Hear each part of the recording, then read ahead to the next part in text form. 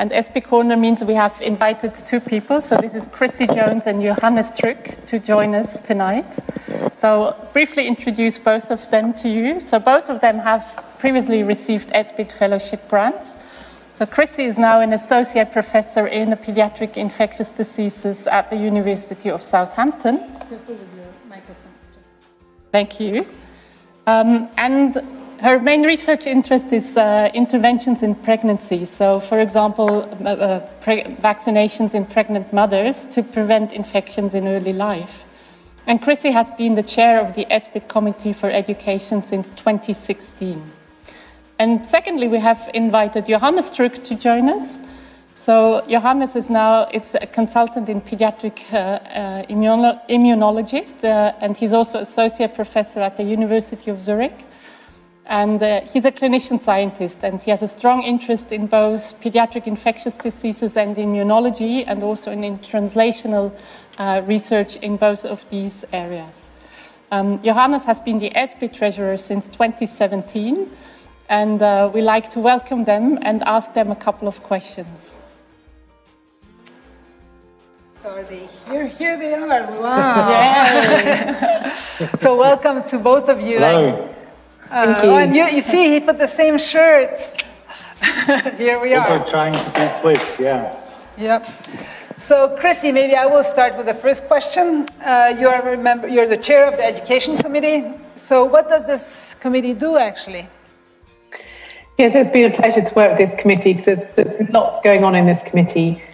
So we host ESPID Education, and on ESPID Education we have monthly case rounds and a journal club. We host the congress videos from previous congresses, so if you've missed out on something from previous years, you can go back and find a talk on a certain subject. And we also run the very popular Walter Margay workshop for trainees, which occurs on the 2 days before the main congress starts. And we also run the local course and awards workshop. So if you're looking to run a local course over the next year, please do be in contact because we'd love to support you doing that. So it's a good committee, lots going on. Great. Chrissie, which of these activities do you think is the most successful so far? So the Walter Margay workshop's really popular every year. We often have more people applying than we can accommodate. So we normally accommodate 50, although we took a slightly more this year with a virtual format. And we always get really, really good feedback from this. And trainees often say this is the highlight of ESPID for them. So it's a really great experience. So if you're a trainee, please do look out for applications for next year. So next question goes to Johannes. So ESPID has been challenged. So tell us a little bit about the challenges last year and maybe also the good things which have come out of last year. Well, yeah, obviously the last year was challenging for obvious reasons, and it was challenging for both being on the board but also being in charge of the finances of ESPID. I think we made some good and lucky decisions, I guess, early on by postponing the last year's meeting and deciding early on to go fully virtual. And against the initial odds, actually, we had a very successful meeting in October 2020, both scientifically and speaking as a treasurer, also financially. And that was mainly thanks to really the amazing Dutch local organizing committee and Kennis, the company supporting us in all our meetings. One of the effects also was that the time between those two meetings was very short. And thanks to you, the committee, the meeting chairs and the local organizing committee, you've actually made a very successful meeting in a very short time period.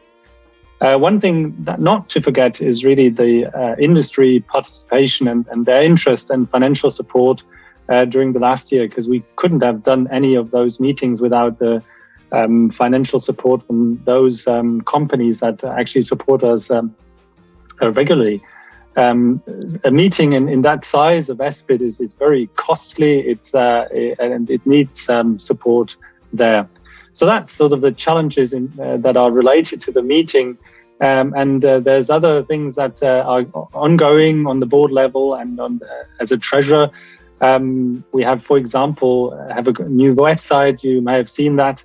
which is much more user-friendly and visually pleasing than the other one. And you've heard from Chrissie that there are lots of new and existing educational activities. And there's also some other things that are more behind the scenes that we are developing that makes the more easy to run the society administratively. Chrissie, I get back to you for a question. You are organizing in the Education Committee the case rounds, which go through the year very regularly. Can you tell us a little bit more about that? For who the target audience is? How can we join? What is it for? Yeah, so the case rounds are for everyone. We probably have a higher proportion of young ESPID members who do the case rounds, but certainly anybody can take part in these. And there is normally one, sometimes two tutors who run the case rounds. It can be a junior paired with a senior member or just a senior member running these case rounds. And the case develops over the course of a week. So a case scenario is set at the beginning of the week and questions are asked, and delegates can interact with one another, answer questions, perhaps provide some papers to answer those questions. And the case evolves across the week and is hopefully solved by the end of the week. So it's a fun way to interact with peers and to learn more. And certainly anybody can do this. And there's an email that goes out every month letting you know which case is coming up. So look out for those emails to know which cases and who will be the tutors for those cases coming up. Johannes, since you are the treasurer, as you said, and you are in command of, I guess, more than €1 million, may I ask you, how high is the bonus that you receive when you do a good job? I remember when I was the treasurer, the bonus was a free dinner after a long board meeting. How is it today? Well, unfortunately, apart from having the joy of counting the money and, in the Donald Duck comics, there's not much additional benefit for me there. But you're right. We, as a society, we're enjoying group activities as a social group, and we go out for dinner when we physically meet. But unfortunately, we haven't had any physical board meetings for the last 1.5 years. But we're planning one in autumn this year, and we have decided or sort of wished for to go to Spain. Pablo is going to host us, so hopefully that's going to happen. But we'll see. Johannes, where does the money then go to? Tell us a little bit what the ESPID members get out of the society. Well, you've heard some of the educational activities that costs money to set this up. We have other activities that are being supported, is local training courses. This is the online activities, but it's a lot of grants. So you can go for a clinical fellowship, go somewhere abroad. You can do a research fellowship abroad. You can set up a small study, and we give you some startup funding for that in the small grant awards. And then the flagship, our ESPID fellowship, which is given to 1 to 2 people per year. And that is very successful. And so these are just a few things that we're supporting. There's also the research networking committee that does additional things, such as helping with collaborative studies or just having collaborative meetings supported. So these are most of the things. Thank you. We would love to talk to you longer, and I think we really look forward to when we have time to kind of not pressed by time, as we are a little bit tonight. But before we finish off with both of you, I'd like to ask Chrissie kind of a fun fact about you. So tell us a little bit. So are you a chocolate lover? Yes, I'm also a chocolate lover, Nicole, and a bit like you, probably ate too much chocolate over lockdown. So my fun fact for this week is I've been doing ESPID whilst on a treadmill. So I've had the treadmill going and trying to walk and be active rather than just sitting still. And the reference to you was from yesterday. You said you ate too much chocolate, but then ended up doing more sport to work it off. So it was that rather than any comments on current. There you go. So how about you, Johannes? Well, I love everything that's outdoors, so doing activities outdoors, hiking, but I'm also an avid mountain biker, which I'm happy to do here and in the mountains.